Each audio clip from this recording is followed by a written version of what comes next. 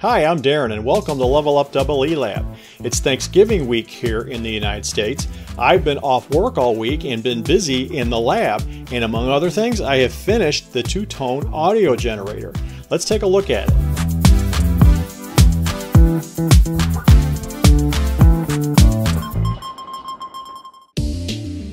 Alright, it's time to put this project into a case. This one here is a classic Archer design that I picked up at a ham fest, along with several other Radio Shack specials. I'd really like to use a metal one for this project to have it somewhat shielded, so this guy will work just fine. It's more than likely a few decades old, but it's still in pretty decent shape.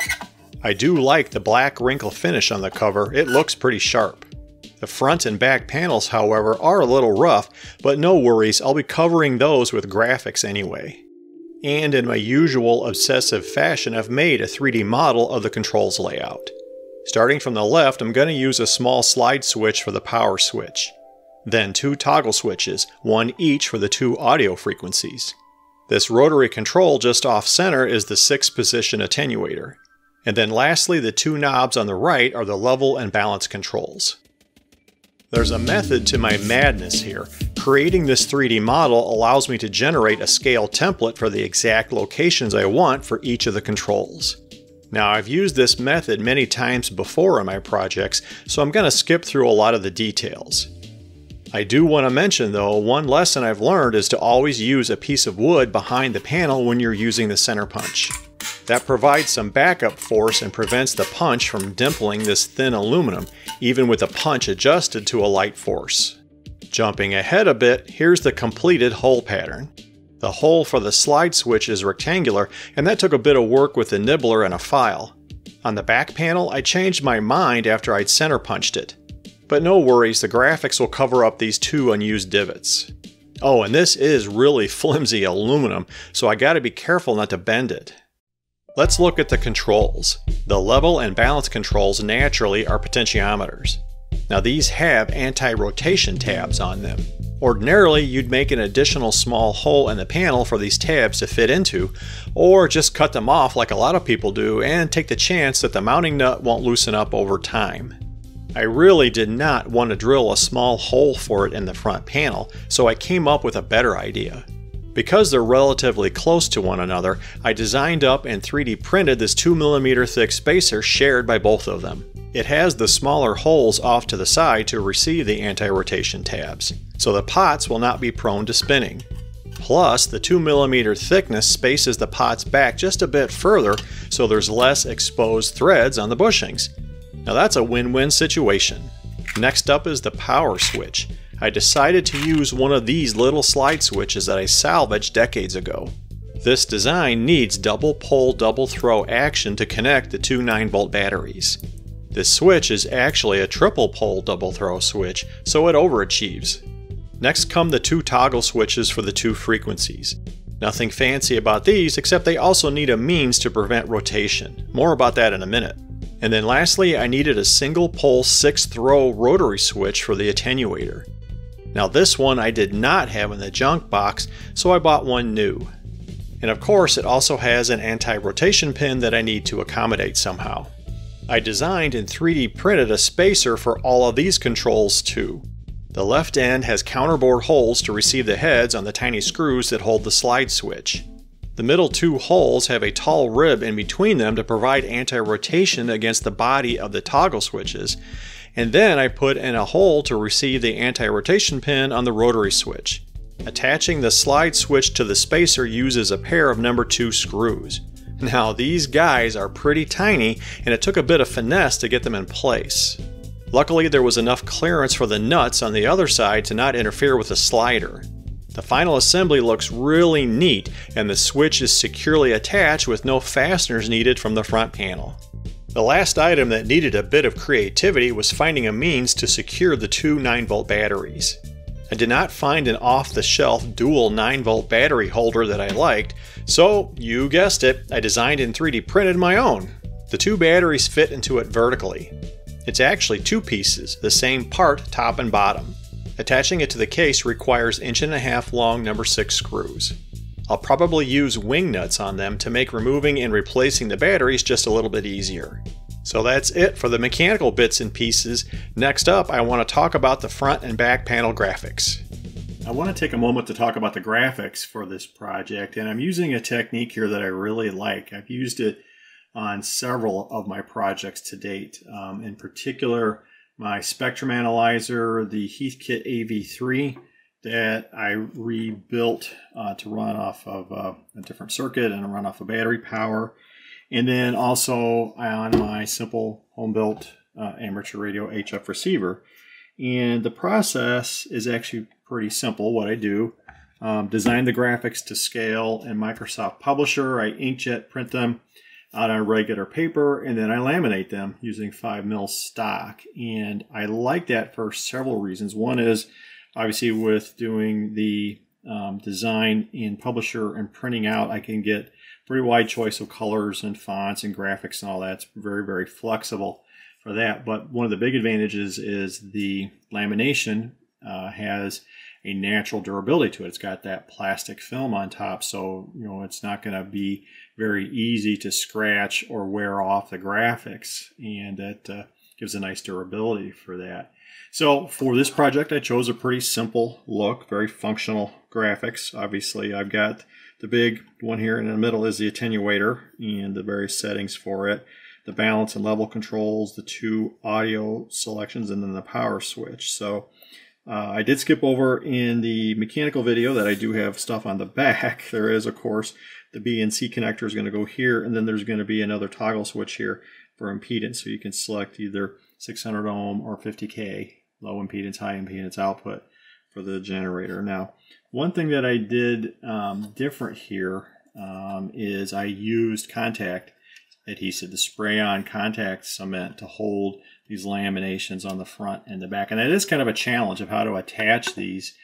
And what I've done, a couple different techniques before, like on the AV3 restoration, I would design and 3D print this frame that goes around the outside, and that hides the edges of the laminated stock and also traps it in place so it doesn't lift up.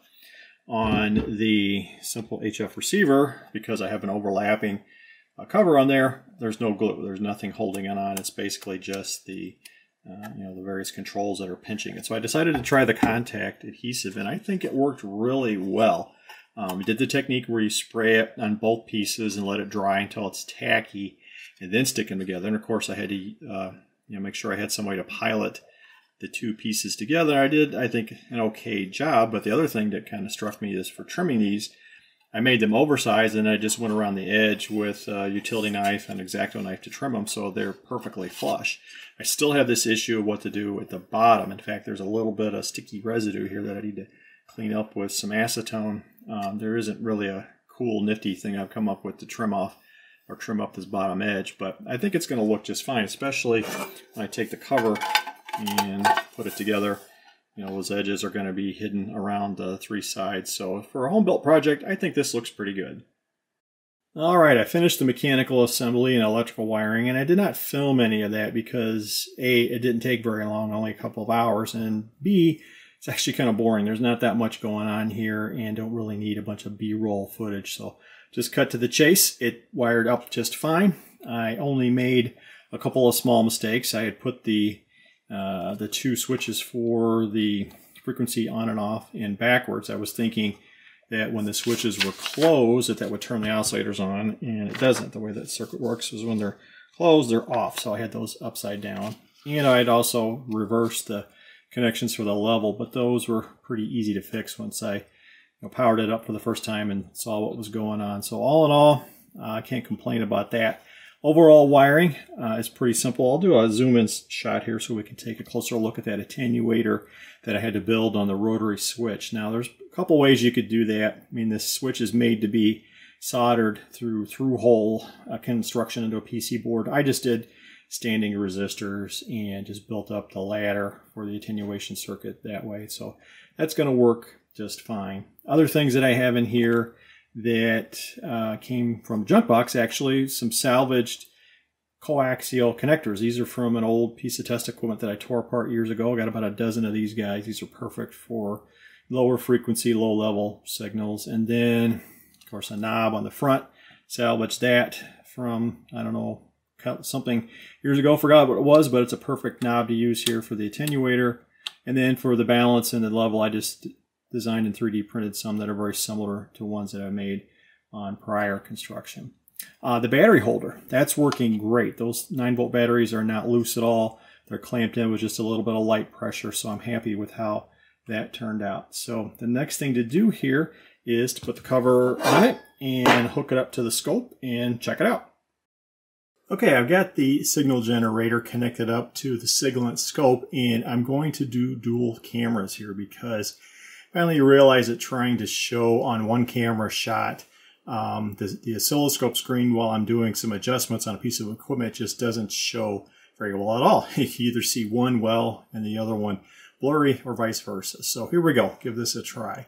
All right, so I'm going to turn on the low frequency, the 700 hertz, and we can see now I've already adjusted the level here. I'll play around with that a little bit right now, but try to get it to about 1 volt RMS on the reading on the Siglent, so pretty close right there. Okay, I'll shut off the 700 hertz. Oh, and before I do up right hand corner, you can see it's 702 hertz, so that's pretty much spot on. Then the 1.8 kilohertz. And once it settles down, it's 1.817 and fraction, so that's pretty darn close. Now, I can also adjust the balance. I think it's the high frequency. No, it's the lower frequency. That's where I adjust it. So what I need to do here, if I want to try to get it the same, I need to turn on the high frequency, and I'll set the level here. I'll try to get it to right at about 1 volt RMS just for kicks. Okay, pretty close. Go back to 700 hertz, and then I can adjust the balance here to try to get those both to the same magnitude. And there we go. That's pretty close. And of course, if I turn them both on, I get this bizarre looking signal in the time domain. Now, of course, in the frequency domain, there'll be 2 signals there, one at each of the 2 frequencies. So let me shut off the high frequency one, because the last thing I want to demonstrate here, actually there's 2 things I want to demonstrate. So I've got the impedance switch on the back set to 600 ohms output. Now the input to the scope is 1 meg ohm, so it really doesn't change much, but it does change slightly if I go to the higher impedance. And if I had set this up with, say, an inline load at about 600 ohms, then we'd see the signal drop quite a bit when I'm switching between impedance levels, but that at least shows me that it's working. And then the last thing I want to demonstrate here is the attenuator. So right now, again, I've just got the 700 hertz signal running. It's about 1 volt RMS. If I go to 20 dB of attenuation, I should see about 100 millivolts RMS. And I do. Now the scope's not syncing because the trigger's not set for a signal that low, but we can see it's about 100 millivolts. And if I go to 40 dB and then adjust the scope, let's see here, should see about 10 millivolts RMS. And that makes sense because this is a power attenuator. So for a 10-to-1 change in voltage magnitude would represent 20 dB of change. So that, if it makes sense to you guys, it makes sense to me that this is working correctly. So the next thing I want to do here is try to hook it up to my home-built transmitter and play around with that tiny SA spectrum analyzer and see if I can more accurately measure the two-tone interference. Okay, and for the final segment in this episode, I'm going to make my first stab here at trying to make two-tone interference measurements on my home-built amateur radio transmitter, and then of course using the tiny SA Ultra to measure it. Now I'm kind of pushing the envelope here a little bit because the tiny SA, using it for two-tone interference is a bit of a grasp here. Among other things, the finest resolution bandwidth you can set is 200 hertz. And even at 200 hertz with the screen set the way I'm showing it here and with the tightest, lowest, and highest frequency to capture as much of this as possible without going too far, still takes about 8 seconds to do a scan. So I have to key the transmitter for at least 8 seconds to get one reading. So my best hope for doing this is to at least give me some insight for improving my transmitter, because one of the things I was concerned about in that series was the two-tone interference just didn't look very good. I was measuring at the time on my Signalant, but nonetheless I was concerned. So what I've done today, and I'll do a little side video here to show what the setup looks like. I've opened up the transmitter and I'm only looking at the output of the preamp. So I have the final power amp disabled. The signal is going into a step dB attenuator that I got set to 43 dB of attenuation. That's the maximum attenuation before it goes into the tiny SA. And then of course I got the two-tone audio generator hooked up. I'm injecting the audio signals ahead of the mixer, but downstream from the microphone preamp, because I don't need that stage. So I've been playing around with it. I've got it set up. So let me try a scan here, and I'm going to have to try to catch the tiny SA when it's at the end of a scan. So I've got to take a quick peek at it here. And it looks like right about now. So here we go. So I keyed the transmitter on. I got to let it run for at least 8 seconds here. And when I get it, I'll let it go. There we go. So I'm seeing a pattern. It's not telling me anything that I didn't already know, but that disappeared. So I need to find a way to save those. But the point being, I want to try to use this again to try to improve the performance of my home-built HF transmitter. I don't have the luxury of buying an actual benchtop spectrum analyzer. I think most of us electronic tinkerers and hams don't have budgets that big, but I think at least this is going to help me now that I've got this two-tone audio generator and I can set it up. And I should say that I did set it up to try to get each of the tones balanced. So single tone at 700 hertz, single tone at 1800 hertz were giving me the same output, single pip, before I did the mixing of both signals. So that alone is better than the audio generator I had before. So at this point, I've got a new piece of test equipment that's only going to help me improve the projects that I build here. So that is it for this short series on this two-tone audio generator. I do hope you enjoyed watching it. I know I'm going to enjoy using this new piece of test equipment to help me improve my home-built transmitter and future projects. Now, I would add two things at the end of this episode that were little lessons learned. One, I definitely need to dust the screen on my Signalant and my tiny SA before I do those close-up camera shots. There's dust on there that we just can't see, but clearly these 4K cameras, higher resolution cameras, don't miss a thing. So got to make sure I clean those in the future. The second thing, a little more practical, is the ARRL circuit that I copied here doesn't have any reverse voltage protection. And as anyone knows, it's so easy to accidentally touch the battery backwards on those 9-volt battery clips. And if I happen to leave the power switch on, that could be bad news for the circuit. So those electrolytic caps are not going to tolerate it very long. So an easy future improvement would be put some blocking diodes in there so that you don't apply reverse voltage or some other similar reverse voltage circuit. So I'll just have to be careful whenever I'm switching the batteries in this. So as always, I do thank you for watching my channel, and until next time, bye for now.